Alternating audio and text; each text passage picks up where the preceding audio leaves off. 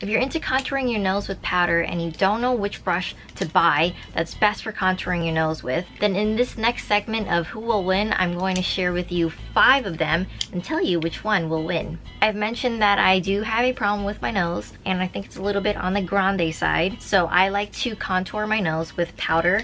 I don't like to go too crazy with it like I used to. If you ever decide to see some of my previous videos, you will see how crazy I went with my nose contour. It wasn't the prettiest, but now I feel like I have a routine that works really well and is natural but defined enough for me to not look like a clown. Here are the 5 nose contour brushes that I accumulated within the past year or so, 2 years, and I have tried every single one of these, and I will tell you which one I think is the best one. These are actually all from the drugstore, which is really nice. I believe there's only one of them that isn't available anymore, and I am really deeply sorry about that. I'm really sad about that myself because this is actually one of my favorite brushes. I haven't seen a lot of these toothbrush brushes in store. Probably am not actively looking for them. That's probably why, but I will link everything down below. Before we get into it, I do prime my nose with a primer. The reason I do that is because I have a really shiny nose and it does get really oily and I want my powders to stick. For contour powder,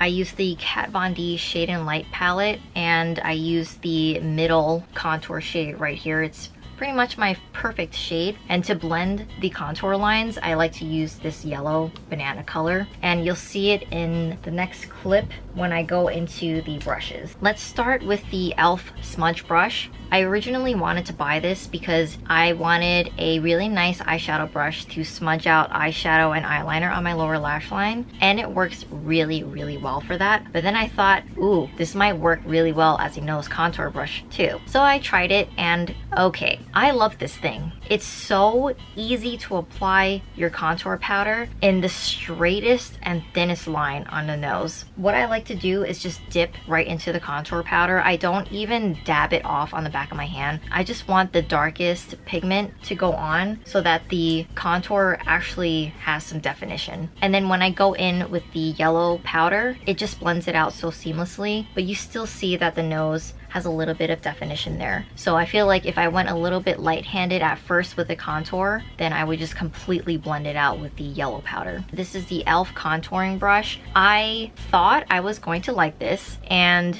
I saw this first on Tati's channel. I don't know if this is the same exact brush that she bought, but when I first got into nose contouring about 2 years ago, I was thinking, why not buy a brush that's actually specifically made for contouring? I don't use this anywhere else on my face. I just wanted this for my nose, but I found that I don't understand how to actually use this. So it created the thickest contour line ever, and then I tried to just put powder right on the edge of the brush and do it just like that, but I still felt like it's just so bulky and it's so big, and I wanted something way smaller than this. This is really soft, by the way, but I wanted something way smaller than this because if I was trying to get the thinnest lines down my nose, just don't understand how this one would work. So I don't think I like the contouring brush at all. I wouldn't recommend it if you don't know what you're doing. Like, I have no idea what I'm doing. I've been putting on makeup for over a decade and I still don't know what I'm doing. The next brush is the toothbrush one. This is the most recent purchase of mine, and I refuse to buy any more makeup brushes after this because I have way too many and I only pick and choose whichever ones that I actually use. I actually really like this brush. It's not only really soft, but it's dense and it's so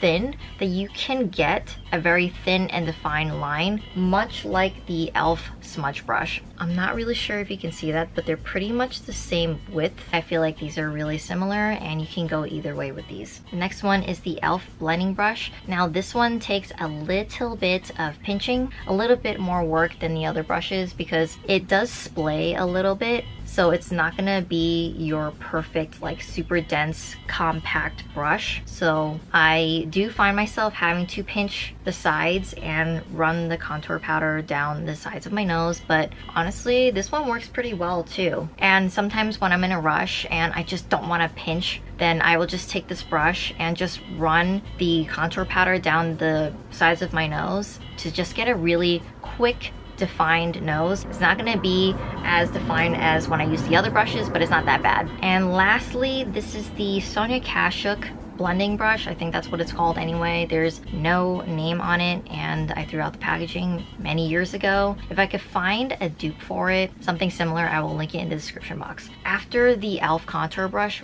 really disappointed me, I looked in my collection to see if I can use another brush without my having to buy another one, and I decided to try this one, and I definitely got this tip from a beauty YouTuber. I don't remember which one, but she pinched her brush to get a really nice defined contour under her cheekbone, and that's what I mentioned with this e.l.f. brush. Oh my goodness, that really works. This is the brush that I was using after the contour brush, and I never went back to the contour brush because it sucks. It's really hard for me to pick a winner because all of them, well, these four work really well, but I think I will have to say that the e.l.f. smudge brush is probably my favorite and definitely wins out of these four. It's just the easiest to handle, the easiest to apply powder with. It's so inexpensive. I think this was like $2 or $3 at Target. e.l.f. really makes some of the best brushes out there, and for the most affordable price. I don't think I will be buying any brushes anymore, only if I have to replace something. Share with me in the comments what your favorite contour powder is. I kind of don't want to support Kat Von D anymore after the whole thing, and I really want to try another one that's cruelty free. So if you have any ideas, please let me know. Subscribe to see more videos from me. If you would like to see another Who Will Win video, I will link them in the description box, or you can click on it in the end screen. I'm not sure if I have one or two, but they will definitely be linked.